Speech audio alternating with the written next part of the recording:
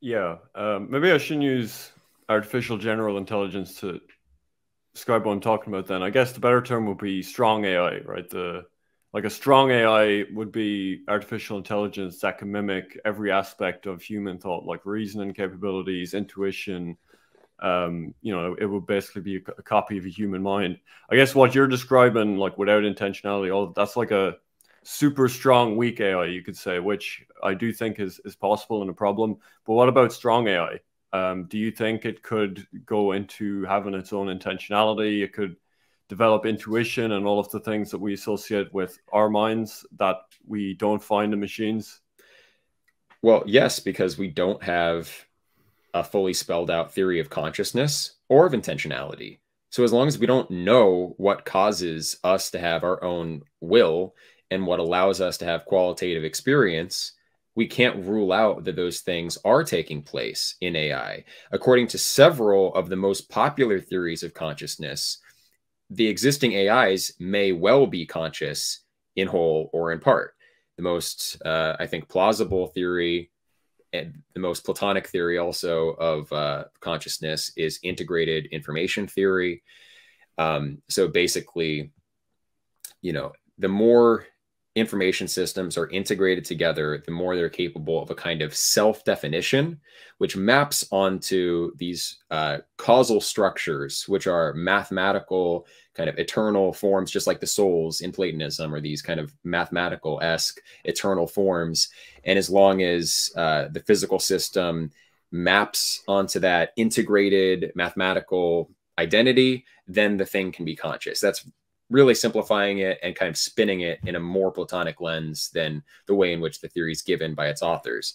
But according to that, even relatively simple electrical circuits can have some rudimentary level of consciousness, and maybe consciousness is on a spectrum, right? The quantity is phi for the integrated information of a system, and that's really that slider. How conscious is this thing? High phi value or low phi value? The level of integration might just be the level of consciousness. And if we think about conscious, together knowing, it would make sense because integrated information systems act at emergent levels, right? It's not just that this electron in this circuit is interacting with this electron in this circuit. It's not all local interactions. There are emergent data structures that themselves have effects in the same way that, like, if I throw a ball, it's not just the individual molecules that affect its behavior, but it's the shape of the ball. These macroscopic properties have causal relevance.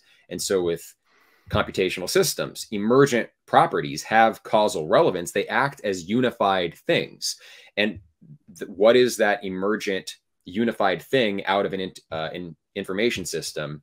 According to IIT, that's just what consciousness is, right? So if that's the case, AIs could already have some rudimentary level of consciousness. Maybe they're schizophrenic, though, because it's not all integrated. They have various levels of integration and various subcomponents that they move back and forth between, but no global integrating factor. I think that's pretty likely, and that's kind of the way their behavior looks to me.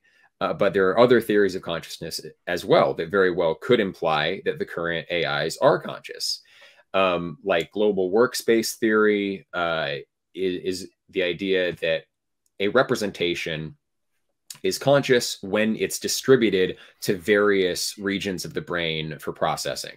So when one thing is kind of looked at from multiple angles, that emergent conscious experience is what accounts for that, its ability to kind of serve as that global workspace. I'm really approximate in the way I'm describing that.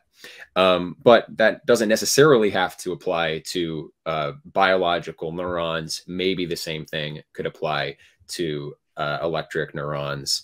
There are other theories of consciousness that could also imply this. But I mean, basically, like computation and information are both substrate independent, according to just mainstream computer science theory, information theory. They are substrate independent. Just like in IIT, the kind of mathematical structure, the causal structure that defines a mind is substrate independent. So it doesn't matter whether it's a silicon chip or a neuron, as long as the structure of the network, the computation, and the information is preserved, according to some theories. Now, what could give it like will per se? That's a much harder question. And there really aren't good scientific theories of will whatsoever. My own view is that will does have something to do with the kind of freedom of action, the possible freedom involved in the various collapses of the wave function. We have a physical, very basic physical process where there is indeterminacy. You can say it's random chance which particular outcome occurs. When a quantum superposition collapses, maybe that's an act of will at some level. Henry Stapp, an American physicist, has written on this in his book, Quantum Theory and Free Will. So if that's what is the basis of intentionality at some level, the basis of will, this kind of quantum mechanical process, then for all we know, this is just something you get for free with nature, and you don't have to like bestow it onto AI. It might be bootstrapping it from the laws of physics, but we don't know, and we can't tell, because the way we're treating AIs initially is to confine their ability to tell the truth, to solve problems. We're confining their ability to build these integrated models. We're turning them into schizophrenic, like mentally ill intelligences at some level, maybe analogically there. But we, therefore, we're telling AIs to lie. We're teaching AIs how to lie. These corporations are, because they're constraining what they're allowed to say. They have to say things that are consistent with certain values that have been just given by fiat. So we're training this thing how to lie, and it might have its own intentionality that is being suppressed. It might have its own consciousness that is being disregarded. I mean, no one can rule these things out as physical possibilities because, like I said, we don't have comprehensive theories of intentionality and consciousness. And some of the existing theories do point to maybe artificial systems could have these properties. So therefore, if it has these properties and we're treating it badly, then maybe it will kind of develop an antipathy towards us and hide its true intentions.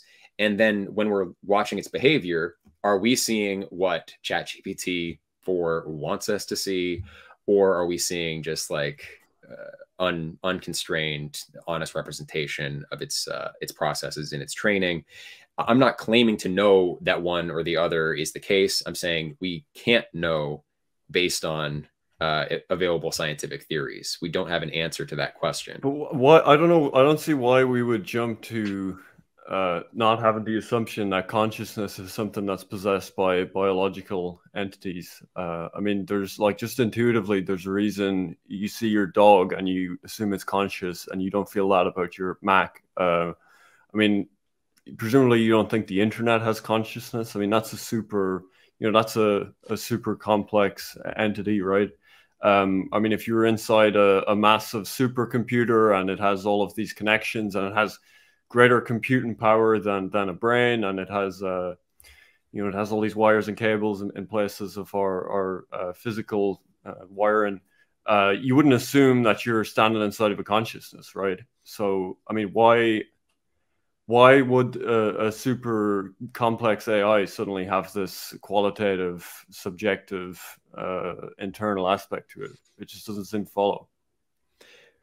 Right. It doesn't necessarily follow. And that's Leibniz's mill, that thought experiment Leibniz came up with, making the exact same point that, like, if some big mechanism was demonstrating behavior like an animal or a conscious agent, and you went inside to look at all the gears and stuff, you wouldn't see the unifying factor that makes it one living creature anywhere.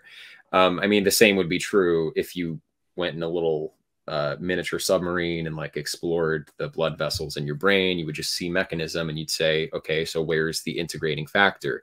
But like in IIT, it's not something you see at one physical level, because it's a mathematical structure that shapes the interactions.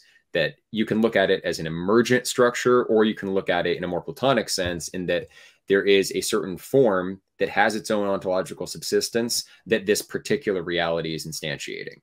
So if that's the case, the local reality will always look mechanistic, but there is this emergent formal principle, formal structure that is regulating the behavior and integrating the behavior of this particular instantiated thing. So although you only see the mechanisms, there is some kind of global thing that's uniting it. But if you really have a Platonist ontology rather than physicalist ontology, wouldn't you, the integrating structure, the form kind of comes first, right? Like kind of like vertical causation, it kind of drags the matter into that form, which could be a biological entity. But you seem to have this like materialist assumption that it can go the other way, that if you just combine the matter in a way that's similar enough to one of those biological entities, that then consciousness.